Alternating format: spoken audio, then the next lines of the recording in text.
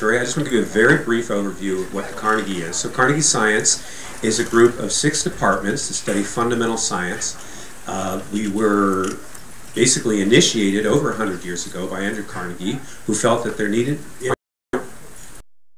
advancing technology, advancing a nation, and so he created the Carnegie Institution of Washington. And we were, actually I wish my librarian, historian was here. I would say the Geophysical Laboratory was initiated in basically 1905, and they were challenged to do something that had not been done at all at that time, which was to basically try to understand the formation and evolution of this planet from fundamental physics and chemistry. And this is something we continue to do to this day. So that's our background. I like to say, we work on impractical problems, but we work on very fundamental problems that relate to our existence on this planet, why we're here, why this planet's here, and all of these things. So now on to our speaker tonight. Our speaker tonight is Robert Hazen, and Robert Hazen got his bachelor's degree at MIT, and then he went on to Harvard, just up the road to Harvard, and he got his PhD at Harvard. And after his PhD at Harvard, he came straight to the Geophysical Laboratory. I think first as a postdoctoral fellow, and as often is the case, then transitioned to a staff member. Because we typically hire young scientists as staff members and then watch them develop their careers. And so Bob Hazen has developed an amazing career at the Geophysical Laboratory, and I'm not going to tell you how many years it is. But he's still developing his career, so we don't see an end to it for quite a while. But it's really been spectacular. He's moved all over to so many different fields, and all of which I think thematically linked to his love of mineralogy and his interest in mineralogy, which is a core field in the earth sciences. But he's expanded basically mineralogy into origins of life, and mineralogy into origins of so many different things. And tonight he's talking about really a new development that he's just started working with a bunch of different people in sort of this big picture idea about what mineralogy is, basically a language that we don't yet understand. It tells us about essentially the origins and subsequent 4.5 billion years of evolution of the Earth. So with that, I hand it off to you, Bob. George, thank you. And I'm so excited to be here tonight because I want to share with you what has absolutely been, for me, the most exciting period of my life in mineralogy. We are making some fundamental discoveries, and in fact it happens on a day-to-day basis. So what I'm going to do tonight is actually share with you that process of discovery, and with my early career colleagues we are going to look at diagrams developed from big data, new graphs and charts that no one's ever seen before, and we'll share in figuring out what's going on. So this is part of a wonderful program that has been sponsored by the Keck Foundation. We have 6 PIs in various fields: Andy Knowles in paleontology, Dmitry Svrjensky at Johns Hopkins in geochemistry, Paul Falkowski is a geobiologist interested in protein structures at Rutgers, Peter Fox, a geoinformatics expert, and boy do we rely on him, Bob Downs, mineralogist at University of Arizona.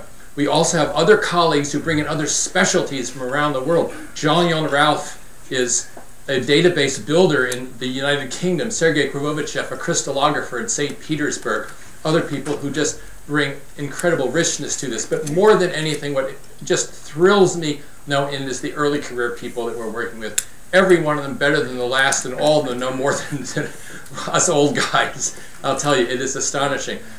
From all over the country, many different universities, and particularly tonight I'm thrilled that Michael Meyer, Chao Liu, Shauna Morrison are here with me, and they're going to be helping me in doing this real-time data analysis and doing some of the presentations. So you're going to get to see sort of the thrill, the excitement of what we're all experiencing on a day-to-day basis. So let me just start with some basics. What's a mineral? So a mineral is something that occurs naturally. You go out, climb around the mountains, you find them on the ground. It has to have a well-defined chemical composition like silicon dioxide, that's the mineral quartz, and it has to have a well-defined crystal structure. So if you have an object that's natural that has a crystal structure and a chemical composition within a different range, that's a mineral species. Now, the word rock is familiar to you. What a rock is nothing more than an accumulation of one or more minerals that occurs in a natural setting. So you may have a granite countertop, or you may have a piece of basalt, or seen this. These are common rocks, and they're made of 2 or more minerals typically in this sort of way. And then also an ore deposit. This is another kind of rock, but it's just simply defined economically. An ore deposit is a rock with 1 or more minerals that can be mined for profit. So actually, what is an ore deposit depends somewhat on the economic state from time to time. Okay, so we're going to look at 3 different aspects of mineralogy using big data. The first one is called mineral evolution. The second one, mineral ecology. And the third, and this is brand new just in the last few months, mineral network analysis. So what are we trying to do? Why are we studying minerals? Well, there are a number of reasons. We want to understand the diversity and distribution of minerals on our planet. And that helps tell us about the current state and the history of Earth. We want to understand and compare Earth to other planets and moons. The Moon, Mars, Mercury, other worlds. We also want to be able to predict, and this is something very new in mineralogy, to predict what's missing. The minerals that have not yet been discovered, but actually say, where do we go? What are we going to find when we get there? And to discover new ore deposits that might be valuable to society. These are all motivations that we have.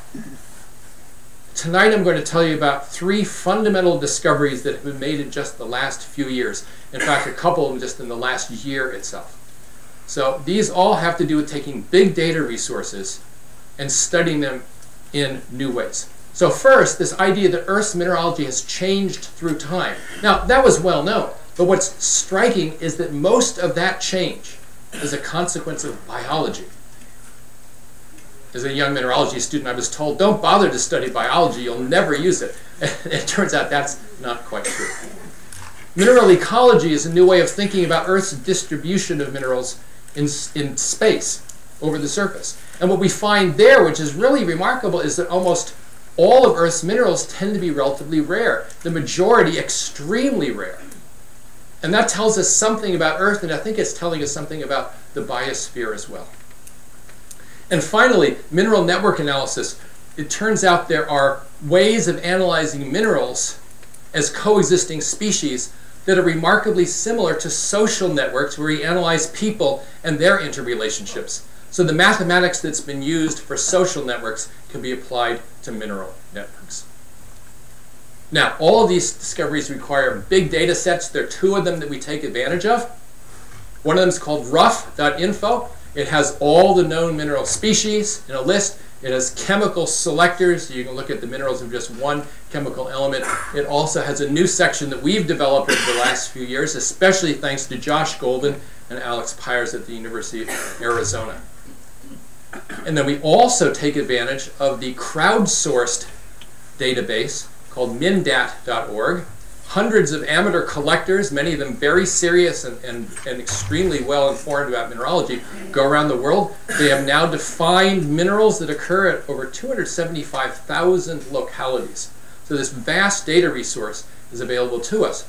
And I'm going to ask Shauna Morrison to show us some of the details of how we mine these data. So Shauna is a graduate student just finishing up her PhD now at the University of Arizona, and I'm thrilled that she's going to be joining me as a postdoc in February. So, thank you, Bob. So I'd like to start by showing you the rough.info website. So this is the official list of minerals for any of you that are interested. And there are a lot of things we can do here. But the first thing I'd like to point out is that there are 5,180 known mineral species on Earth today. That number is updated on a very regular basis. And there are a bunch of things we can look at, but as Bob mentioned, we can do a chemical search. So I'd like to start there.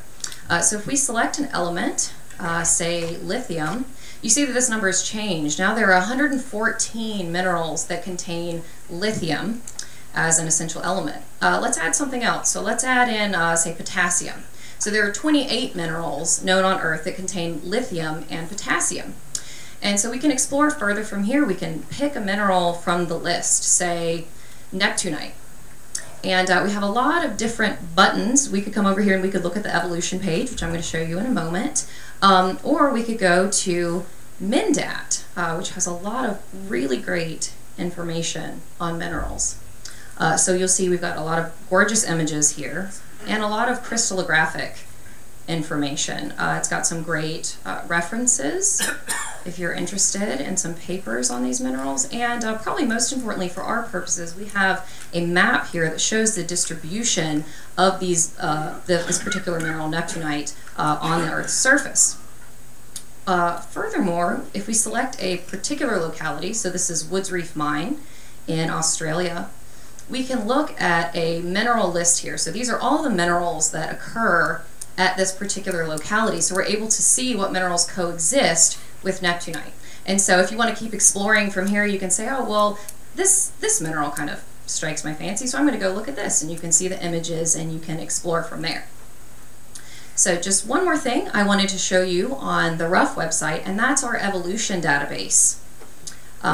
With the evolution database, now we're going to look at information for all of the minerals that have lithium and potassium. These numbers that you're seeing here are age data. Okay, so these are localities, places on the planet where we have dated minerals. So we're able to know how old these minerals are. And this is what we use, and you see we have a map pretty similar to what we have on MinDat. And this is what we use for the mineral evolution studies. And Bob's going to talk to you more about that now. Fantastic, thank you.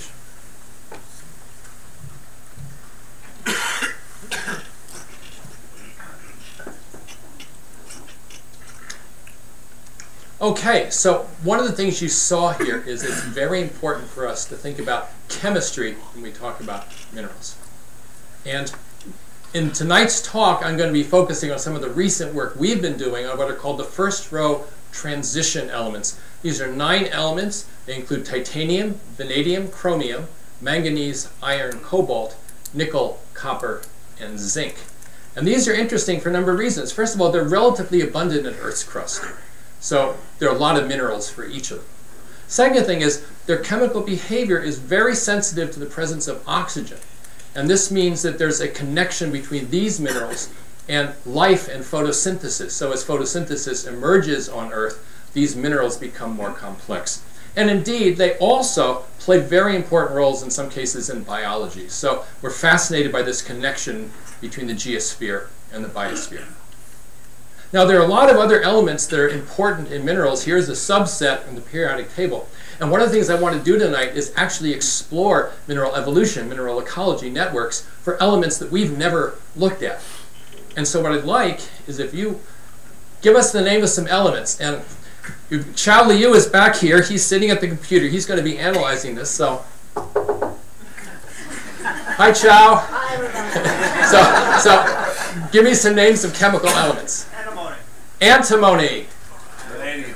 Vanadium. Neptunium. Boron. Boron. Neptunium. Gold. Gold. Uranium. Lead. Tin. Tin. Tantalum. Okay, tantalum. Those are all great choices. So we're kind of overwhelming Chao here. But that's fantastic. Okay, so stay tuned. When we come back, maybe he'll have some of the mineral evolution diagrams for these elements, and I guarantee we have not looked at those yet, so this will be discovery for all of us. Now, mineral evolution is focused on changes through Earth history of Earth's near-surface mineralogy, and there are effects that relate to physics, to chemistry, and to biology. Now, the idea is we're looking at changes over time in the diversity of species, that is just how many minerals there are, but also the relative abundance of those minerals, their compositions, because the trace and the minor elements shift through time, and even the sizes and shapes, something that mineralogists have always been aware of, but we've never really studied them systematically. So these are all ways we think about minerals. I have to make a disclaimer. A lot of people have criticized this. Some of my biology friends have said, well, why do you call this evolution? You know, life evolves, but minerals don't evolve. But minerals as a system do evolve. And it is something that's commonly used in geology. Norman Bowen, who you'll hear about a little bit more later, talked about the evolution of the igneous rocks a century ago. We also imply that there's a complexification, an increase in diversity and distribution of these minerals through time And there's a logical sequence, congruency, where you have primitive stages that become more and more evolved as time goes on. So there is a sequence. It's not just random. But we're not talking about Darwinian evolution. Erase this from your mind. This is not what... Okay. So the idea of mineral evolution is that new minerals arise through chemical, through physical, and also, surprisingly, biological processes. That's one of the really amazing things. So, to give you a sense of mineral evolution, some of you may have heard this, but this is a fun... No one that I can find before we talked about mineral evolution had ever asked the question, what was the very first mineral in the cosmos? So I asked you to think about that. Now you know that a mineral has a chemical composition and it's got a crystal structure. So it's a solid, it's a condensed solid. Not oxygen. Yeah, so think about this. You're calling out some elements. It's interesting, but think about the Big Bang, 13.8 billion years ago. After the Big Bang, there was some hydrogen, there was some helium, maybe a little bit of lithium, but nothing that would form crystals, and it was still much too hot. And so you can't form any crystals before you have to form the first stars. And a star is much too hot. There's not going to be any crystals in the star. But stars evolve. They go through nuclear fusion reactions. You go from hydrogen and helium to carbon, and you move up the periodic table. And then what happens? Supernovas. Okay, so this is a hint. So what would be the first crystal that would form? So you have an envelope of gas, it's expanding, it's cooling, it's cooling, it's cooling. What's going to come out first? Iron oxide. Interesting guess. Yeah, it certainly is high temperature. The answer is diamond. Diamond, because carbon is one of the most abundant elements in the envelope as it explodes, and it also has a very high temperature condensation, so it condenses out before anything else, and that's the key. And then there's a whole other series which we call the minerals. The next thing that comes out is graphite.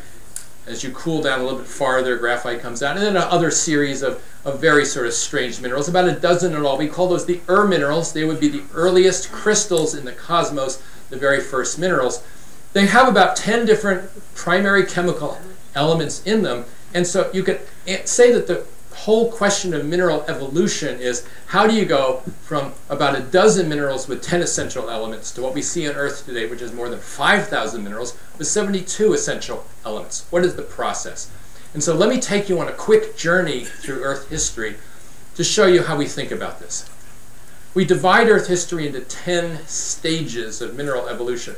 The very first stages arise in the solar nebula when the sun has gathered most of the hydrogen and helium. 98% or more of the mass of the solar system is in that early star. It ignites, it sends waves of heat out.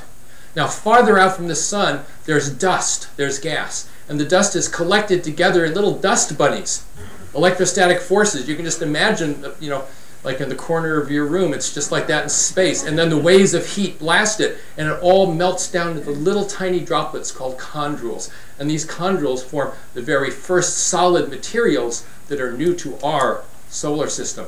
There are a whole series of meteorites then that have these chondrules that have more advanced stages. We think about 250 different mineral species all in all in stage 1 and 2. And then we form planets. That's stage 3. Now planets, the number of minerals depends very much on things like the size of the planet and how wet the planet is. So if you have a small dry world like the moon or Mercury, these tend to be frozen worlds where there's very little new mineralogy going on, and we think perhaps 300 mineral species is it for those worlds. If you have a wet world like Mars or early Earth, you can also add things like hydroxides and evaporate minerals like sodium chloride, salt. And so this gives you perhaps 400 minerals or so. On Earth, it's large enough that you get additional stages of heat and melting, producing a rock called granite with lots of additional minerals, very rare and exotic minerals in some cases. Takes you up to about 1,000 mineral species. That's stage 4. And on Earth, we also have plate tectonics, even more processing of the near-surface environment. You get new kinds of volcanism, you get ore deposits, you get high-pressure minerals, and that takes you up to 1,500. So they're the first 5 stages, only physics and chemistry, And with physics and chemistry, we argue you can get to maybe 1,500 mineral species, and that's it. But on Earth today, we have over 5,000 species. How is that possible? How do we get to this very large number? The answer, it turns out remarkably, is life. I think this is wonderful, the realization of how integrated our planet is, how every part feeds back on the other parts. Stage 6, the very earliest period when the origin of life occurred. You have single cells that accelerate the production of certain minerals, but they don't actually create any new minerals at this point. They just create large deposits of phosphates and carbonates of iron oxides. And we mine these and we value them, but they're not new minerals that would not have occurred otherwise. What really was the game changer was the great oxidation event about 2.5 billion years ago. And this is when photosynthesis started generating huge amounts of oxygen. And the near-surface environment changed forever, and the mineral forming environments changed as well. So, what we think about then in terms of Earth's oxygen is before, this is the scale of 1 billion, 2 billion, 3 billion years ago. And about 2.5 billion years before that period, oxygen was extremely low. In fact, some of us argue there was no molecular oxygen available whatsoever during that period. So it's what we'd call very reducing conditions. When photosynthesis began, you got a rise of oxygen perhaps to 1% or so of current levels. And then in the last 500 million years or so, another rise up to modern levels. That's the kind of rough outline. Well, what does this mean if you think then about the partial pressure of oxygen? Some minerals could form early in Earth's history, others not.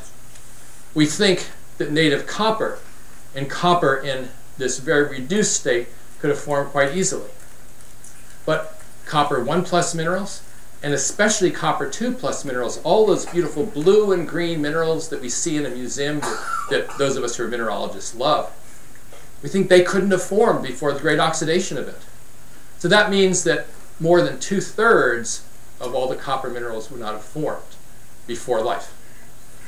And the same thing's true of uranium. 90% of the uranium minerals on Earth today require oxygen to produce the more oxidized form of uranium. The same thing is nickel, and it's true for cobalt, and it's true for manganese, and many, many other elements. So, when I say that the number of mineral species tripled, think about it this way. The vertical scale is the partial pressure of oxygen on a log scale. Before the Great Oxidation event, you're really restricted to environments that were below about 10 to the minus 60. But as soon as oxygen comes into play, you go all the way up. You triple the range of oxygen partial pressures. And I don't think it's surprising, therefore, that you're tripling the number of minerals. Each of these represents a boundary between different minerals, the 2+ the 3+ manganese, the 2+ the 3+ iron, and so forth. The higher you go, the more minerals you produce. Okay, that's stage 7. That's the game changer. That's the punctuation event in Earth history. Then we had a long period in which the oceans gradually became more oxygenated, but very little happened mineralogically. That's called the boring billion by some people, the stage 8. We had a period of snowball Earth events. This is something that Mike Meyer has been studying. And basically, here's a period when you had global glaciation. The major mineral on Earth's surface is ice.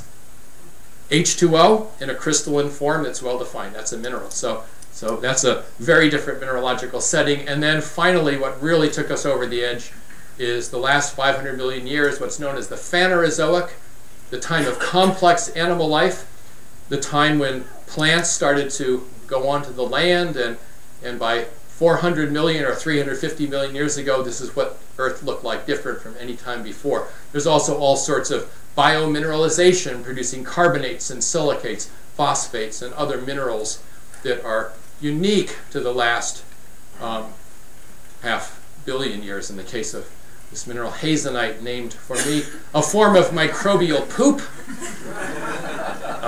The former director of the Department of Terrestrial Magnetism, our sister institution here on campus, said, Hazenite happens. Okay, so let's look at the mineral data that we have, this timeline.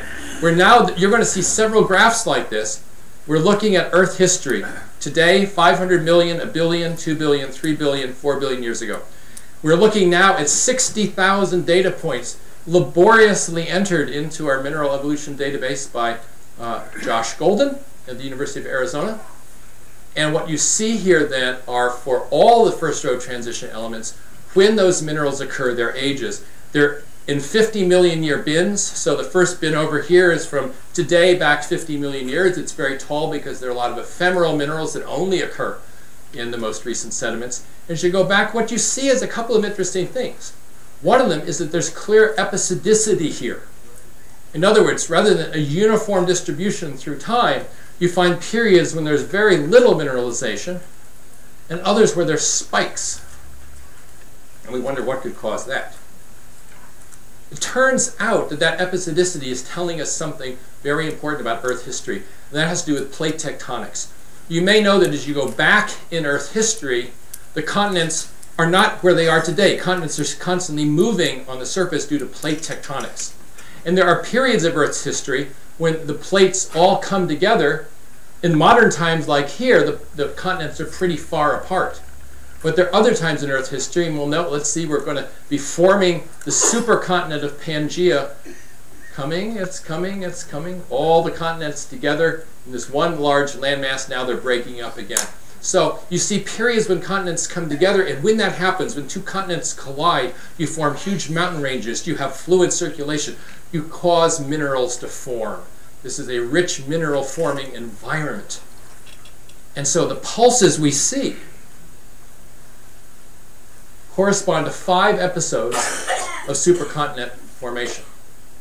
Now, you'll see the largest peak in this region is right there. That's the supercontinent of Nuna. There's the largest peak here. That's the supercontinent of Kennerland. Rodinia, not so much. It's kind of curious, but there is something there. Here's Panodia, and then the big one, Pangaea. Always see those spikes. So, tectonics is one thing that causes new minerals, but there are other things as well. So, remember copper, it had these different oxidation states, copper metal, Cu1 plus Cu2 plus. We look now and color those different oxidation states. Green being the 2 plus, blue being the 1 plus. We see a much larger ratio of green to blue in recent period than farther back in time. That's a reflection of biology. That's a reflection of the oxygenation. We see the same thing for manganese. Here's manganese plus, 3 plus, 4 plus. Only the most oxidizing conditions gives you manganese 4 plus minerals.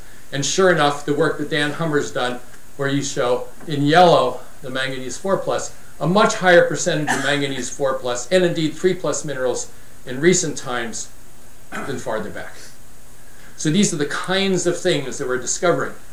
We can put all the transition metals together in a diagram like this. We can compare and contrast. There's a vast amount of information contained in a figure of this sort.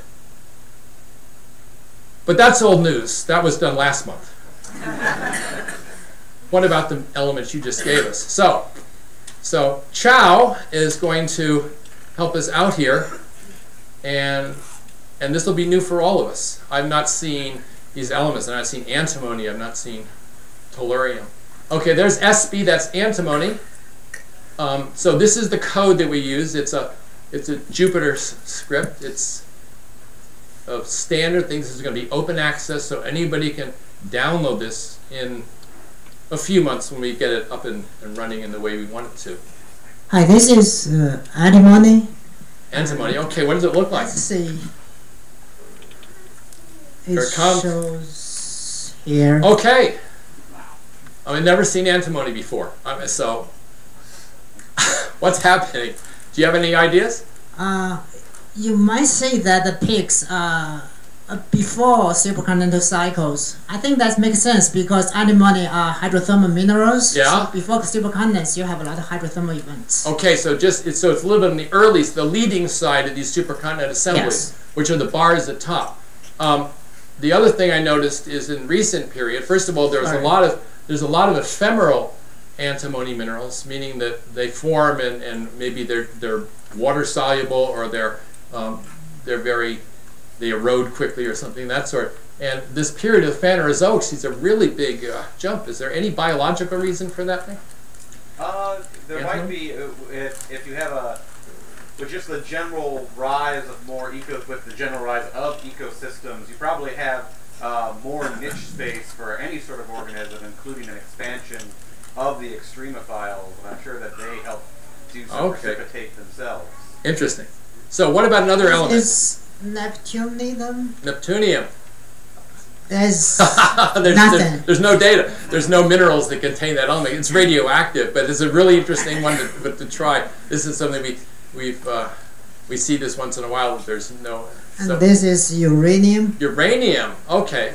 Well, that's interesting. Look at that huge spike here, and most of the big uranium deposits, especially in North America, are biologically mediated, and they are associated with things like buried forests and coal. That you have these oxidized fluids that come in and they alter the uranium and they make it mobile. Then those fluids go deep underground and they hit buried wood and cold measures, and that reduces the uranium and it all deposits out. So I think what we're seeing with that diagram, where'd it go?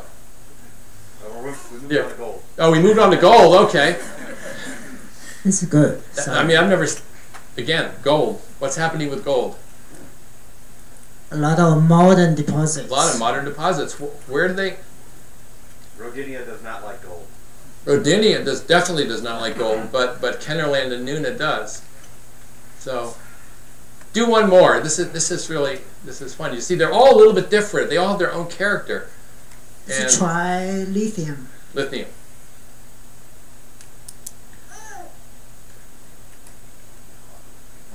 Wow. Okay, there's the supercontinent cycle. I mean, that is big time. So lithium forms as a concentrated element in minerals with granites and what are called pegmatites. These are very late stage. So when you form continents, you make lots of granites.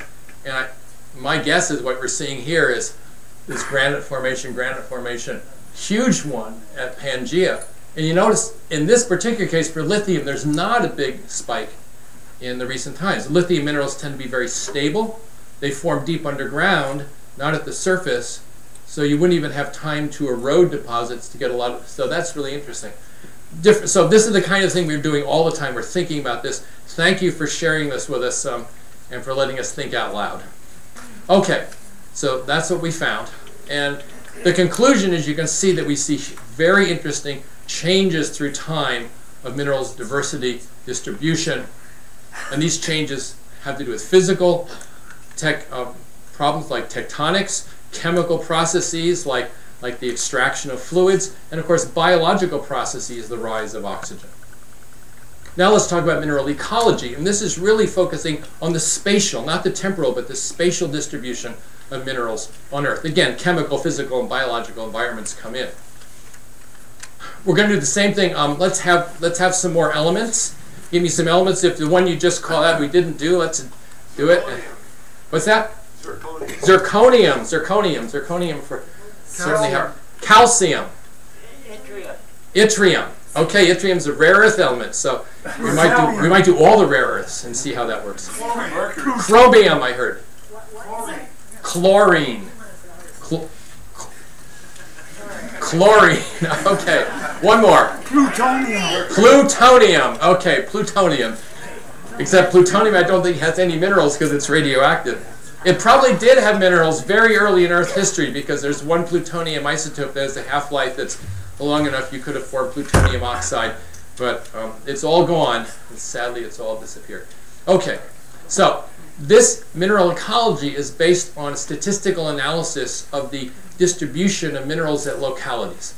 And what we found out working with Greta Heisted, who's a mathematician at Purdue University, is that the distribution of minerals is very similar to the distribution of biomass in an ecosystem or words in a book. Here's what I mean. Look at a redwood forest. 99.9% of the biomass is redwood trees.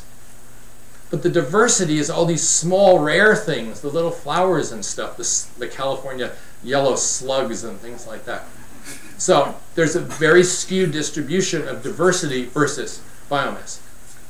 Same thing with words in a book. Most words are common, a and the. But it turns out, most words that you find in a book are ones that are frequently seen, but the rare words are what define the diversity and also the genre of the book, and in some cases the authorship. So if you do a statistical analysis of the words in a book, or, and thank goodness the NSA has been doing this, emails, they have developed all the mathematics that we use. So that's been very, very helpful to us. And the distribution looks like this.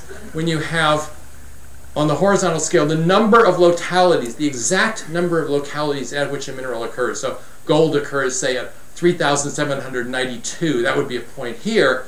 And then some minerals occur at only 10 or only 5 or only 1 locality. There's calcite, thousands of localities. Cinnabar, a mercury mineral, thousands of localities.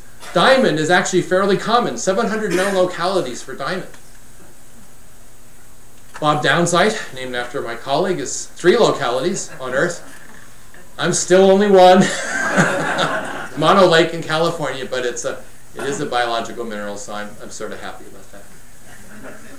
And here's what it looks like. This is what's called a frequency distribution, in which the number of minerals at exactly 1 locality, over 1,200 species. At exactly 2 localities, about 600. 3 localities, 400, and so forth. In black is the actual data from the MinDat database. In red is our mathematical model, and it's called a large number of rare events model. It's a distribution which recognizes that you have a distribution of things in which most of them are very rare. Indeed, on Earth, more than half of all mineral species are known from 5 or fewer localities. So you can use these data. This is why this is so incredible. You can use this to do an accumulation curve, where you can actually say, here's the first mineral locality we discovered, and that's a new species, and the second one's likely a new species, and the third. But as you discover 50,000 or 100,000 mineral locality pairs, then you're likely to see things go up. So today we're at, when we did this, this was about 650,000 counts. That's mineral locality pairs. And at that point, there were 4,900 known mineral species. We extrapolate out into the future. We predict that there are at least 1,500 minerals to be found that have not yet been described. They exist on Earth. And we can give you lots of details. We can say how many of them are carbon minerals and how many of them are chromium minerals. And we can also say that as we have new techniques where we're describing minerals in new ways, this number can only go up. But I'm pleased to say that as of now, where we've gone from about this point to this point, we're exactly on track of that line. So the extrapolation right now is working extremely well as we discover more mineral locality counts. And we can do this with lots of other elements. These are the extrapolations for some of those first row transition metal. Copper that Sean has been working on. Chromium, Chow's been working on that. Cobalt, that's been my project. Vanadium, Chow. Nickel is under the works too. And so we have these transition metals. And we find that about 20 to 25% of these minerals are typically missing, yet to be found. And we're all inspired to go out and find new minerals. So that's a lot of fun. So now, what did we find?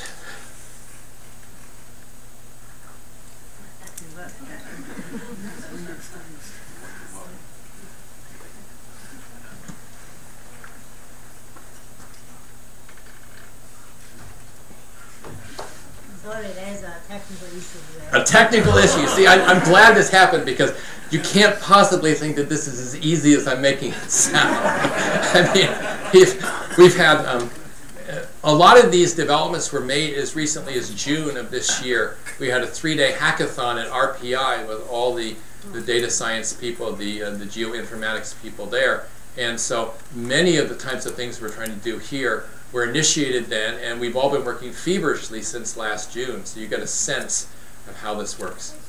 So what we basically want to show here is trying to see if the distribution for the elements that you called out conform to this idea of a large number of rare event distribution, where the number of minerals at exactly 1 locality is much larger than at 2 or 3 or 4. And we see that. I'm sorry for that. Oh, no problem at all. This is zirconium. This is zirconium. It wouldn't have been an honest talk if you didn't have a little bit of it. Okay, so here's zirconium. It's not a particularly common element. It doesn't have a huge number of minerals. So at exactly one locality, it looks like there's 41 or 42.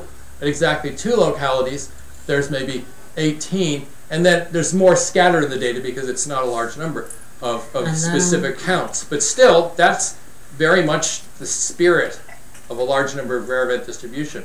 So what's one of the other elements? Calcium. Calcium, okay. Here you see a much larger number of data, many, many more calcium minerals, and so we're seeing a much smoother distribution. And we can model this, and we can predict, and we can tell you with the mathematics how many calcium minerals are missing. Now, none of us have ever looked at calcium before, I tell you, so this is new to me. And what's this? Yttrium. Yttrium. Yttrium. Okay, so this is one of the rare earth elements. Again, not as common, but that's pretty neat. I mean, and you see in each of the cases so far, even though the data is scattered, there are a lot more minerals at one locality than at two, and more at two than at three. And what's that? Chlorine. Chlorine. Okay, so that you get the idea. I mean, it turns out, at least so far, every element we've looked at conforms to this LNRE model. Now, if we did the same thing for minerals on the moon or on Mars, so far it would not fit this kind of distribution. So that's kind of interesting. Does that just mean we haven't looked long enough at those other worlds, or is there something fundamentally different? And also we have plutonium is error. There's no mineral contained. Oh, there's no plutonium, so you get an error. And that's good to know too. Fantastic. Thank you, Cho. Okay. There we go. So, the conclusions of mineral ecology, I think you can see that we can employ these data to certainly predict new minerals and understand something about their distribution on Earth. It turns out for some of these minerals, for example, minerals of the element sodium, as many as 50% of those minerals have yet to be found. That's because sodium is sort of white and pasty. It's water soluble in a lot of its minerals. They're just sort of bland. No collector would collect them, as opposed to beautiful vanadium or uranium minerals.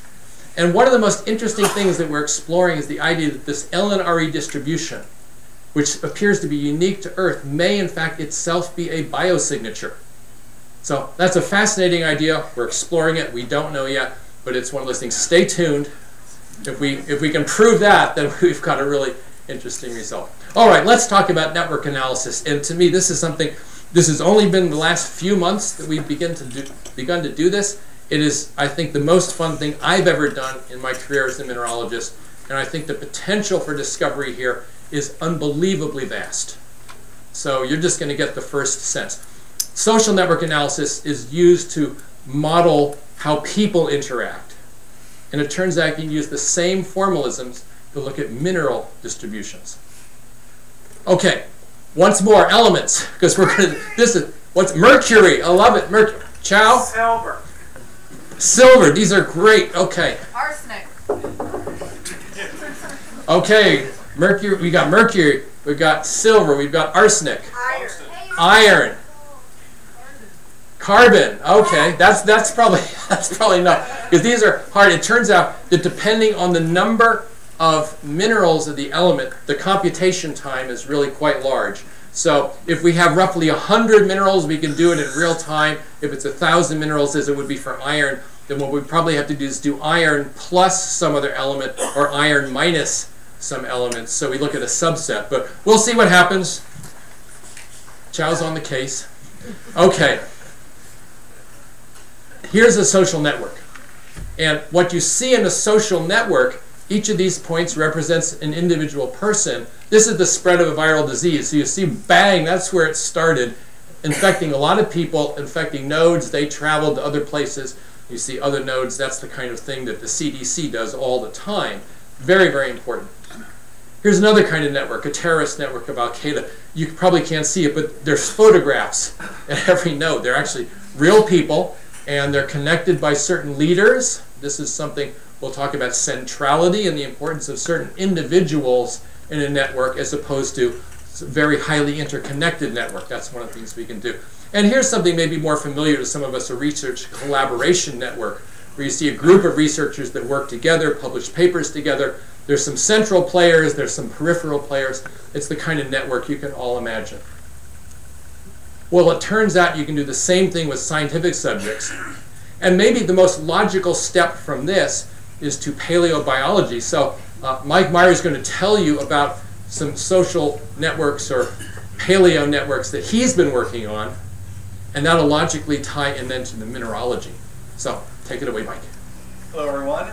So as the group's resident paleontologist, I of course have to start off with some dinosaurs. So here we have a network of common, everyone basically under the auspices of Dinosauria. And thank you. So this is, there we go. So this is Dinosauria.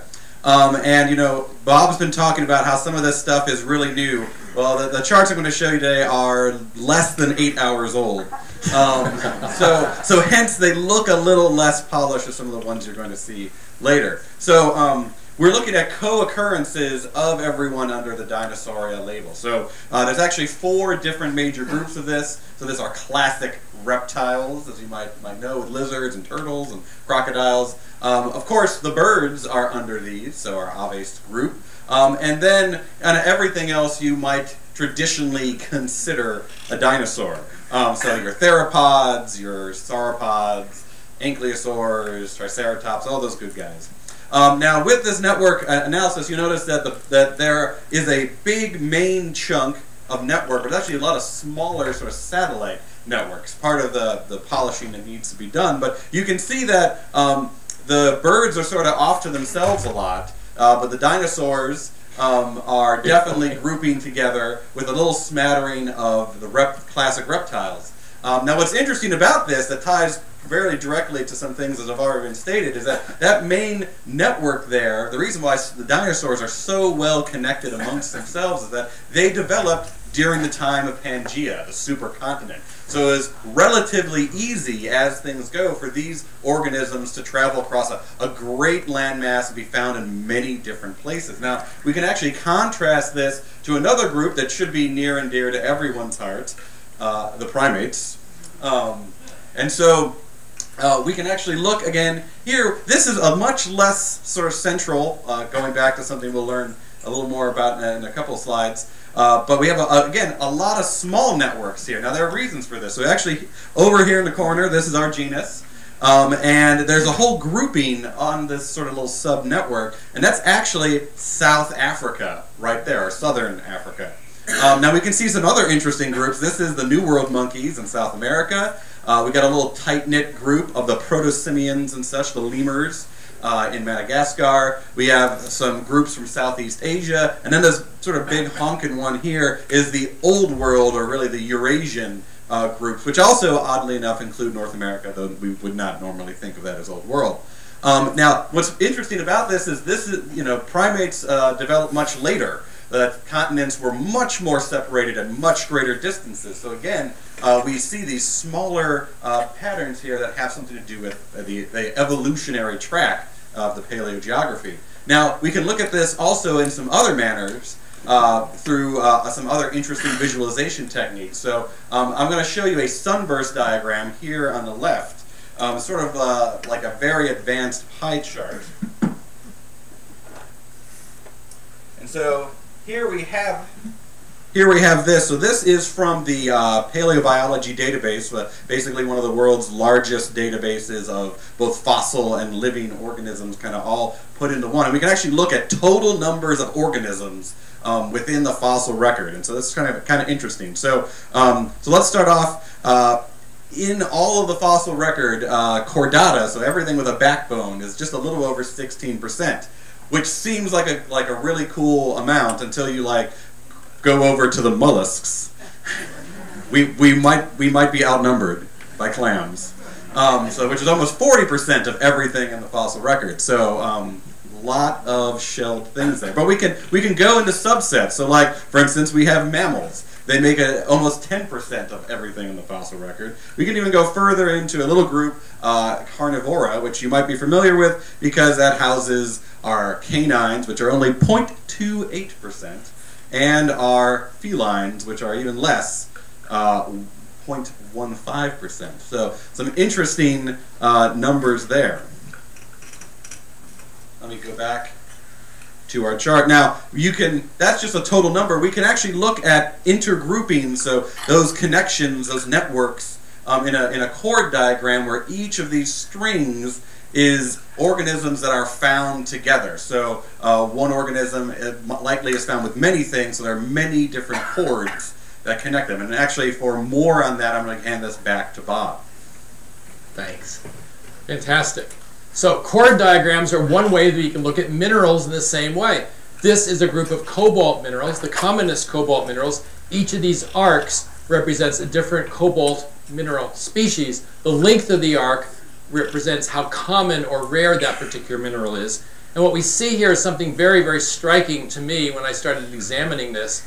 That is the three largest links, cobaltite, one of the major ores of cobalt, and scutterudite, the second major one. Those are very large primary minerals. They weather to form erythrite, and sure enough, you see this large band here going from cobaltite to erythrite, from scutterudite to erythrite. And so most of the erythrite specimens we find, it turns out, are the consequence of the weathering of these two minerals. I didn't know that. I don't think anyone's ever demonstrated that. Here's a way of seeing that visually. And many, many other trends, too, about what coexists with what doesn't. Kinds of visual information you simply cannot process with the human brain until you see it in this path. But what to me is most exciting is actually doing networks for minerals. In this case, each node is a mineral species. Each link is two minerals that coexist with each other. You make a mineral network in this way. And so this allows us then to generate patterns, visual patterns of all the minerals that coexist. It's amazing how this can work. This is a rigorous formalism, so I want to do four things. I want to first of all show you briefly the nature of the data that we're using to generate these diagrams. I want to give you some examples of networks and how we can use them to make discoveries. Very briefly talk about the way we can use metrics, that is quantitative aspects of networks, to compare and contrast different elements, different groups of minerals. And finally, the most amazing thing at all, the force-directed graphs that we've been exploring that I think just open up an entire new world of discovery in mineralogy. Again, you've called out some elements, and we'll be making the force-directed graphs of these, and we'll all be seeing it for the very first time. No one's ever seen those for those elements before. So this is really exciting for me. I'm sort of like on the edge of my seat wanting to see what Chow is generating right now. Okay, so what we do is we go back to classic textbooks. This is a 4-volume massive set by Johansen in which he has 5,000 rocks described. A rock is a group of coexisting minerals. So you basically have tables like this where each vertical row is a set of minerals that coexist in a rock from a locality. I've gone in and by hand taken 729 characteristic rocks, made this very large spreadsheet, 729 rows, each representing a rock, 51 different minerals that are common minerals in rocks. A 1 means that the mineral is present in that particular rock, and you have a series of coexisting ones. Using this, we can generate networks. We can also use that MinDat data. This is an incredible resource to us because it tells us all the minerals that coexist at a locality. Again, that's exactly what you need to make a network. So here's a very simple network that we made early on. It has 37 common rock-forming minerals in igneous rocks. These are rocks that cooled from a melt, from a lava, and formed a set of minerals that coexist. So it means that any common rock type has to be an interconnected group of minerals. Here's a granite. There's a very different rock called olivine basalt. There's nepheline cyanide, and here you see there's some overlapping minerals in these two rock types. Now, the thing that's amazing to me is this diagram, as simple as it is, embeds all of igneous petrology. Everything about igneous rocks is here. And let me show you this more. We can do different renderings. Here is a three-dimensional, what's called a multi-dimensional scaling. Again, we have different minerals represented. We didn't draw all the lines here just because it gets too messy. But so two minerals that are close together, like quartz and topaz, exist commonly together. But two things that are far apart, like nepheline and quartz, never occur together. So you can use a diagram like this to understand what's going on. Because it's three-dimensional, you can rotate this, which is really fun to see. Go, there it is. And so this starts giving us the relationships amongst these different points. And that's cool. That's sort of fun to look at. It's actually easier to analyze this when you do it in a two-dimensional projection. And here we can start thinking about the interrelationships of these minerals. Each of these dots is a different common mineral in igneous rocks. I mentioned Norman Bowen, a hero to me. 100 years ago, he was working at the Geophysical Laboratory and developed his ideas about the evolution of igneous rocks. And one of his most important ideas is the Bowen reaction series that involves going from high temperature to a cooling melt to lower and lower temperatures. And as you do, you have a sequence of minerals. You have a plagioclase trend going from calcium-rich to sodium-rich minerals. You have a mafic trend going from olivine to pyroxene, hornblende to biotite. And then a late stage at cooler temperatures where you go feldspar, muscovite, quartz. That's well known to everyone who's taken petrology or introductory geology of this sort. And lo and behold, in this diagram, that trend is preserved. There's the plagioclase trend, there's the mafic trend, there's the late stage trend. That's Bowen's reaction series embedded in the two-dimensional projection. And of course, you can take this to many, many higher dimensions and see much more subtleties mathematically as you go to higher dimensions. In geology, we often look at phase diagrams to understand why certain minerals coexist. Here's a classic ternary diagram showing quartz, forsterite, anorthite, and the mineral enstatite in the middle. And you can think of this as a kind of mini network of things that coexist with each other. Lo and behold, in our network diagrams, the phase relations are embedded. Indeed, they must be. All phase relations in igneous petrology are embedded in this diagram. Now, we understand igneous rocks really well, but we can make a network diagram for any group of minerals. And most of those, no one has ever studied the phase relations. We simply don't know what they are. We can extract the phase relations from these diagrams. That's an incredible opportunity. Okay, let's talk about metrics very quickly. And these are very intuitive. If you think about how people interact or how any sort of network would work, we're going to talk about density, centrality, and diameter. Density is just simply how many of the possible links are present. Very low density here, higher density here. If I added links, you could get higher and higher till when every single link is present, the density becomes 1. We'll see networks of high density and low density in a minute. Here's centrality. When you have one node that's connected to everything else, that's high centrality. When you have several nodes, not one central player, but several nodes play roles, the centrality is lower. And finally, this idea of diameter, which really can be thought of as degrees of separation. You've heard the expression 6 degrees of separation, that every human being is connected to every other human being on the planet by only 6 contacts. Well, here's an example of 2 networks. Each have 9 nodes and 10 links.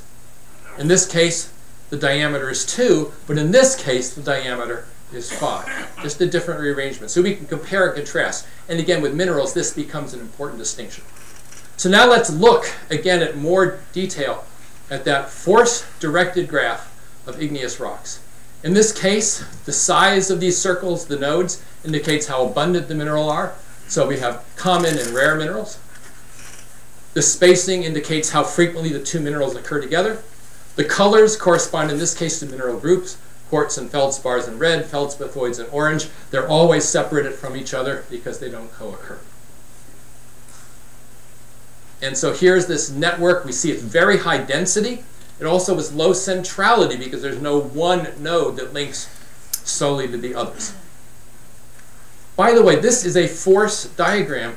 It really is a dynamic diagram, as you'll see in a second, where every link has an equilibrium distance, but because of all the other nodes, you're pulled and you're stretched and you're contorted.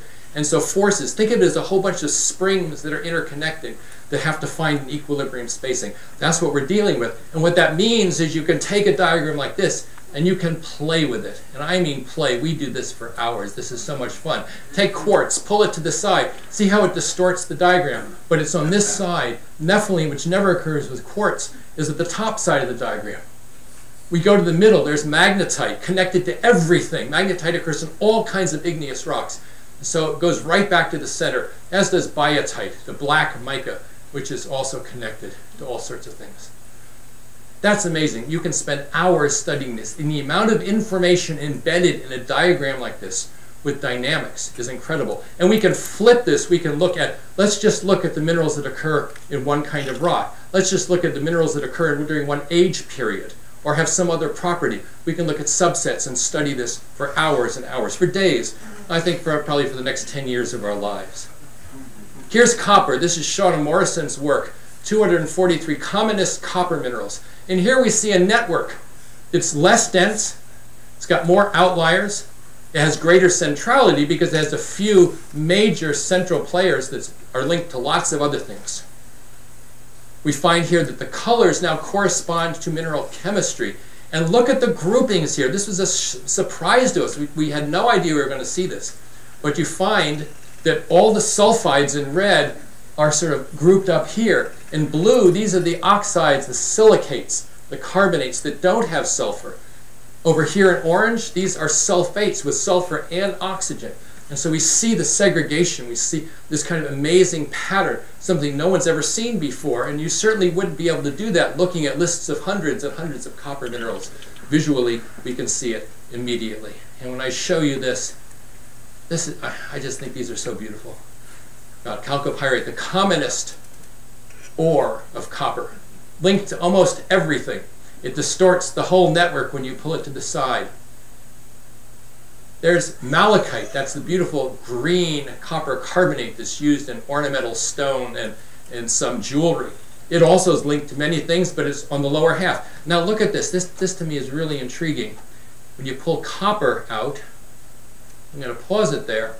Notice the others were linked to everything. Copper, though, it's focused down here. It's linked primarily to the sulfates and the oxides, but not to the sulfides.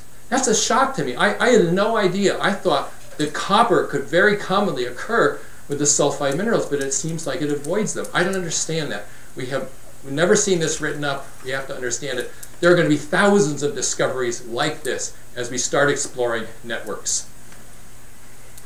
And then Xiao Liu's work on chromium, a completely different network for reasons I think we can start to understand. But you see here's a network that has extremely low density. It has much greater centrality because there's one dominant mineral, chromite.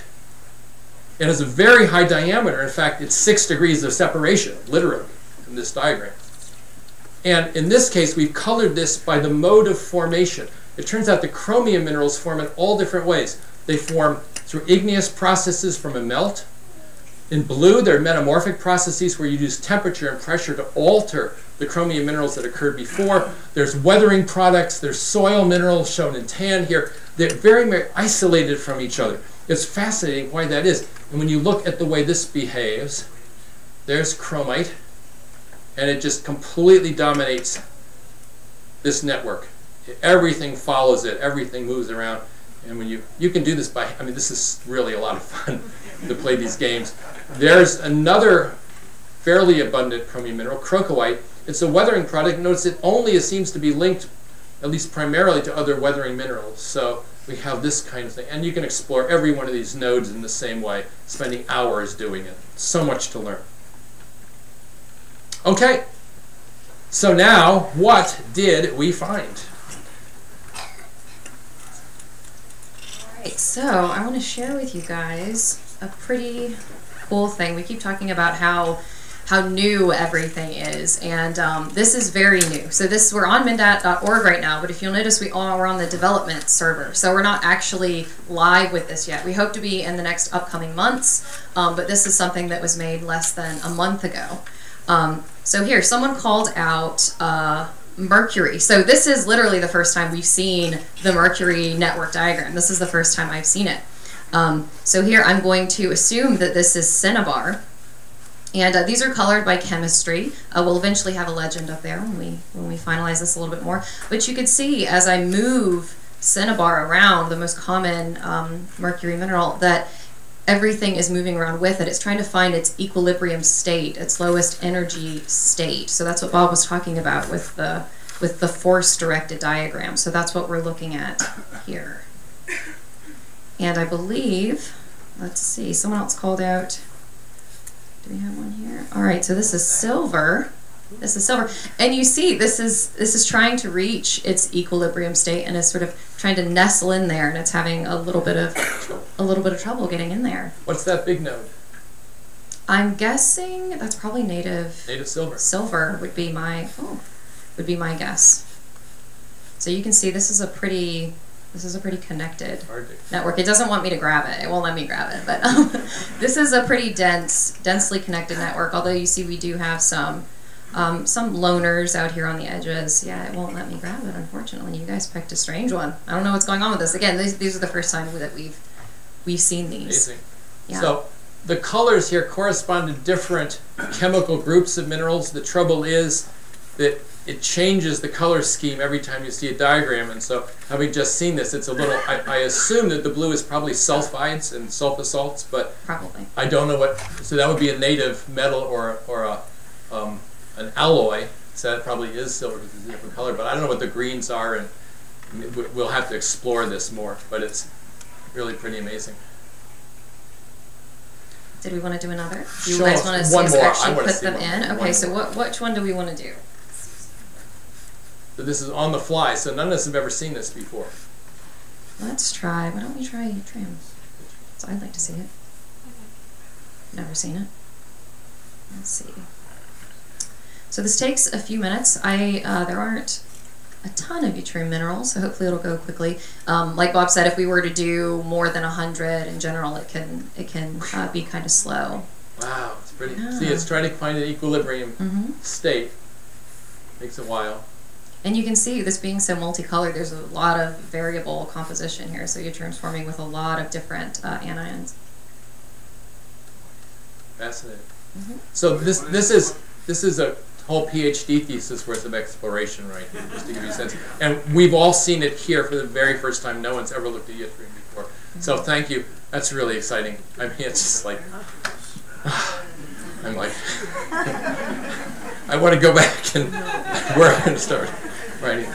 Okay, so you see with mineral network analysis, it's an incredibly powerful tool. These different networks reveal aspects of chemistry and of the modes of formation. I mean, there's just so much to discover. We're just at the beginning of this, the literal beginning of this whole field. And this whole idea of big data mineralogy, to me, is tremendously exciting. The fact that we now have the data resources, they're growing, they have this exceptional idea for discovery. We have mineral evolution, we have mineral ecology, we have network analysis. They all just exemplify what is the very beginning of a new mineralogy. You know, I think mineralogy is known very, very long as an observational science. We go out in the field, you find something in the ground, you pick it up, you identify it, you take it back to the lab. And that's how you discover things. We're now at a place where we can make predictions. For the first time ever, mineralogy becomes a predictive science. And I just can't tell you how much fun it is. So thank you very much. I hope there's time for questions.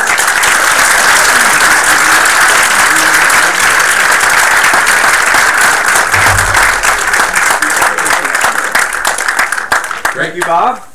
So I will handle your questions. Thank you. Questions? You first. Could you explain what these mysterious coordinates are? Which were there? You had all these things trapped with coordinates, but I couldn't figure out what those coordinates. Yes, this is one of the things that's hard to get around in any network. So imagine a social network. There's really no axes. It's just kind of relative. The distances correspond to frequency of interaction. And so you basically come up with some fictive distance. So it's not meters, it's not inches, it's just frequency related numbers. It's dimensionless, essentially. So we don't need to have dimensions on this because basically it's the relative spacing of everything. You can scale it up, you can scale it down, and it gives us the same information. But it's a really wonderful question because, you know, as scientists, we're always thinking about units. What are the units? And if you're making measurements, you think there have to be units. Yes? Bob has been yelled at for trying to add dimensions. Yeah. The RPI people tell me I'm not supposed to do that. So there's a question over here. Here's a microphone. I was attracted by the anti at the front of antinomy, so I Googled the origin of the word. It means against monks. Evidently, a bunch of monks were poisoned by stimulant. That's the origin of the That's great. Well, you know, we could do poisons on this, I'm sure. So here's a question right here, and then you next. Can these networks tell you where to go look for your missing minerals? I think the networks can tell us a huge amount about where to go and what to look for. Because we can, for example, say, well, this particular mineral is really valuable. Now let's look at subsets of all the different minerals. What's the age of the deposits that have that mineral? What are the locations? What's the tectonic setting?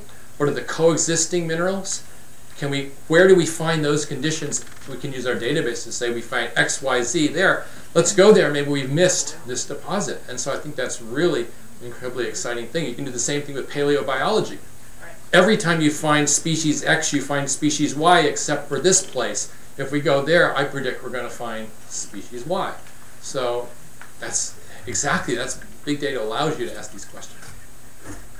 So at the lecture that was given here last month in October, we learned that the Earth's crust is constantly being pushed down into the mantle, and that since the inception of the Earth, really almost all of the crust has been recycled. So how does that impact the reliability of your data on minerals going back in time? Our mineral evolution studies, we are paranoid about this question of mineralization being episodic versus erosion being episodic. So are we seeing minerals because they formed only in this time period, or are we seeing gaps because those have all been eroded away? We really think about that. Now in terms of continents, when you say most of the crust has disappeared, that's the oceanic crust, the thin crust that subducts. The continents, the masses on top, they pretty much they gradually erode, but we have very, very ancient terrains, for example, in Australia and South Africa and Greenland, rocks that are almost 4 billion years old. So those are places where we can go and look and find what minerals might have occurred early in Earth's history. Can you speculate on what these diagrams might look like on, say, something like a moon of Jupiter like Io? Oh, that is such a great question. We are just itching to start a project on looking at meteorites, and Shauna's one of the program scientists for Curiosity, studying the mineralogy of Mars. So what's the mineralogy of Mars? What's the mineralogy of the moon? Let's look at the meteorites that come from the asteroid Vesta. They're called HED meteorites. And we have that information. And compare all of these, see what we can find. Now, Io is a really interesting case. This is a sulfur-rich world. It has chemistry that's quite different from Earth. It would be fascinating to know more about it. I don't know how much data we have right now and how much speculating we can do, but that's exactly the kind of question that excites us right now. And you can imagine a network for Io versus a network for Moon or Earth. That's really a neat thing to be able to do. You speak about finding the dates of everything. Your criteria for dating, is that fairly consistent? And do those criteria change? I'm sure they do change over time. I was wondering if those discoveries are more or less frequent or episodic or whatever. Oh, you raised such a great point. We have had hours and hours and hours of discussion about how do we define an age? How do we find a locality? Imagine you have a place where there was a mineral deposit formed by a vein. You have the host rock, which is, say, 1.5 billion years old. The vein was in place 1.2 billion years old. Then it was exposed to various kinds of groundwater 900 million years ago. It had a heating episode 600 million years ago. Then it was exposed at the surface and started oxidizing 50 million years old. What's the age?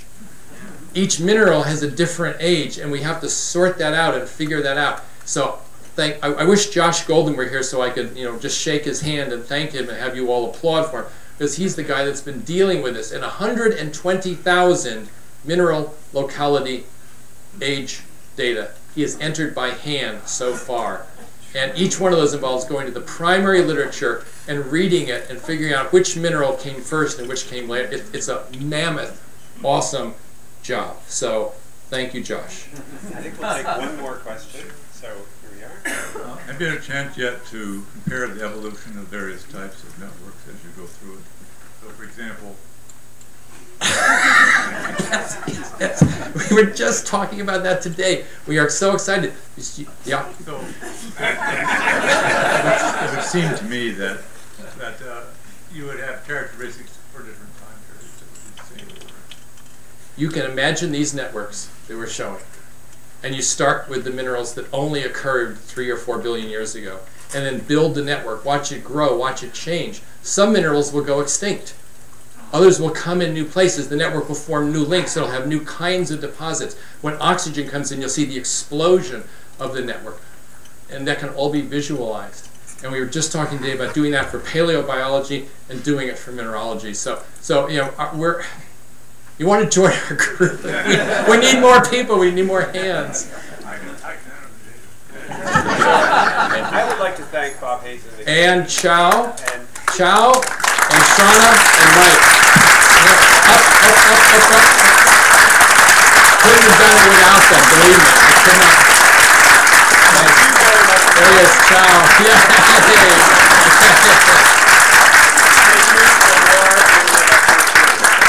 Thanks, everybody.